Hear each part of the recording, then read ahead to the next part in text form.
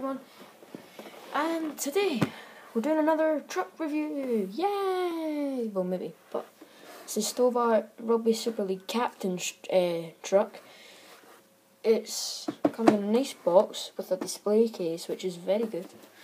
It is a Scania. Yeah, it's a Scania Highline, and her name is Leauge. And she's very nice. She carries a fridge trailer, and she comes in the display case, screwed in. But if you want to unscrew her, it's just a Phillips head screwdriver. But I mean, who would want to unscrew a model like that? With the plastic, and there's the truck itself. Oh right, I'll put it. No, I won't actually, because that just makes it look stupid. Yeah, she's got a very good amount of detail. Now, there's not really much to say. It's like all the other Oxford and Atlas models. They're all very impressive models. But I did a review, but it wasn't very good. And then I've just realised last night, that it's stickered on. I thought it was painted on. I'm an idiot. But it'd be nice if they didn't just make one sticker, and I wish they would just put the whole sticker along the side of the trailer, so it looked better, and it wouldn't just have that one sticker that looks really stupid and pointless. But anyway, it's a very impressive model, and I like it. I got it for £15 on the Stobart website.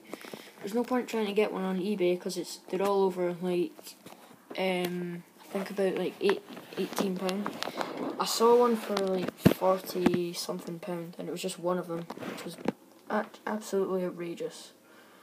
But yeah, I'll just take you to there. Sorry about the annoying camera noises, but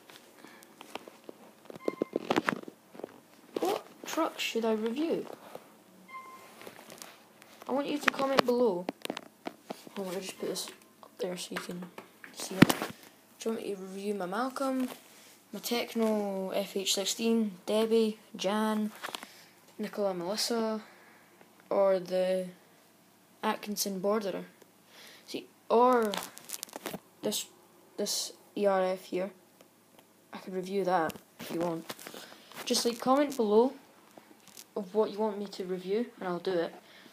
But yeah, thanks for watching, and after I've reviewed all of them, I'm going to do a collection, to see all the trucks. Oh, and one more thing. If you know where I could get any more detail for Jan, because she lost a wing mirror, and any detail at all for that, for this Techno, can you just contact me? Please don't private message me, just comment below. Thanks. Bye.